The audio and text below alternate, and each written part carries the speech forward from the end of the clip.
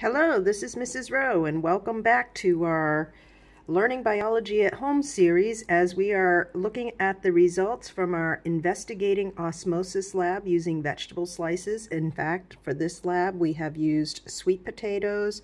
For those of you at home, I told you you could use any root vegetable, you could use celery, you could use apple slices, potatoes, carrots, peppers.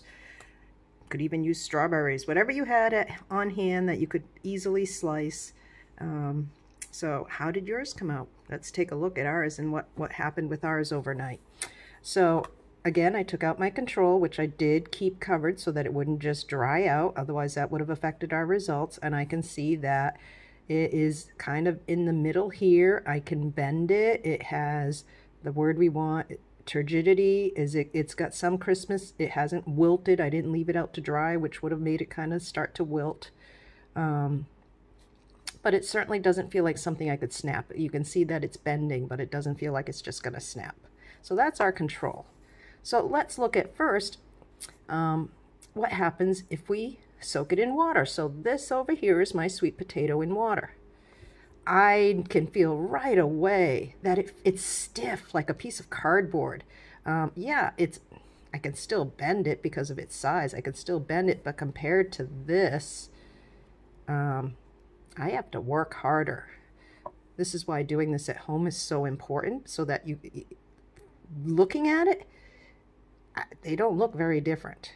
But it feels much stiffer. I can snap it. It snaps very easily because of that extra turgor pressure that is in there. When I bend this one the same degree, it's not snapping. It's got much more bend to it. Okay, so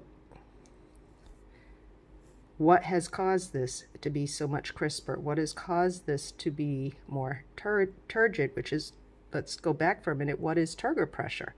Well, if you read your lab, and hopefully you have your lab out or your notebook out so you're writing down your observations. Turgor pressure simply means water pressure. Remember those central vacuoles found in the center of our plant cells? That's where water gets stored. These are root vegetables, so they're going to pull water into them, but all cells are going to be capable of pulling water allowing water to move passively either into or out of the cell as they try to maintain water balance.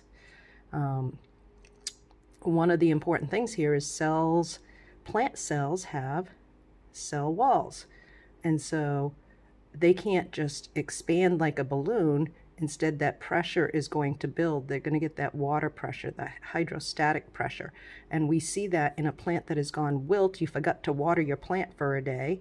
And then you go water it, and what happens? The plant grows upright again as that water pressure allows it to stand up. So unless you have a woody stem, if you're a soft stem like a grass, like I'm trying to think, I've got some plants over here, some herbs, things like that, those are basically depending on water pressure, that turgor pressure to stand upright.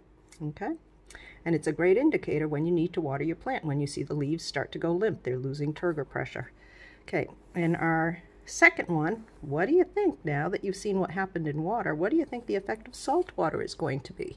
So for example, the winter, we put salt on our roads. What's going to be the effect in the spring when all that salt dissolves in the rain and ends up at the roots of the plants? What might be the effect here? Well, when I take this one out, my first impression is it feels slimy. Not like this one. It's wet, but I mean, it doesn't feel slimy. This one feels slimy, and it's got a lot of bend. It feels really squishy. If this were an apple, I would almost say it's like a mushy apple, whereas the one on the water one would be like a crisp apple. So this would be much more mushy. You can see there's a lot, look at the difference. There's a lot more bend here. Whereas this one with one hand, I can't bend it at all. There's a huge difference in how much I can bend it. So what's giving it so much bend? Why is it feeling like this? What happened in the salt water? So just write your observations down, and tomorrow's lesson is going to be looking at some animations, videos, and notes, and to start adding some of the words. which one did water enter the cells? Which one did water leave the cells? And why did water move? We can see that there was a difference. Water went into one, making it crisp. Water left one, making it wilty. But why? Why did the water go in, or why did the water leave? We didn't put any pressure on it. It just happened. It's just the way these things move. Why do they move that way? What process caused this to happen? In terms of application, why does this matter? Well, I'm sure your mom or dad or grandparents could relate to the fact that if you've ever trying to make a meal and you pull the celery or the carrots out of the refrigerator and you realize, oops, they've been in there a little longer than I thought, and they feel like this. They're a little bit limp and you're wondering, can I still use those? Well, here's an experiment you can do. Is it reversible? Take the one that's been in salt and put it in the water.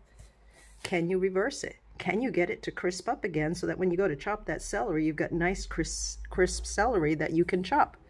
And if I put this one from the water into the salt, will it have the opposite effect?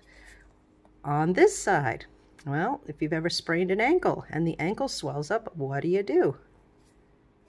I have my husband's grandmother, when her ankles would swell up, she used to swear by just sitting by the ocean and soaking her feet in that cold salt water, and it probably did help to reduce the swelling. You soak your ankle in salt water. How is that helping to reduce the swelling? What is it doing? Okay, so those are some questions I want you to think about. So for now, you're just recording these observations. In the water, it became crisp. It became more turgid. In the salt water, it became more wilty, mushy, and in both of them are the extremes of the control, which was kind of in the middle. Well, that's it for today, and I'll see you again tomorrow. So hope you are enjoying your labs at home. Stay safe, stay healthy, and I will talk to you again soon.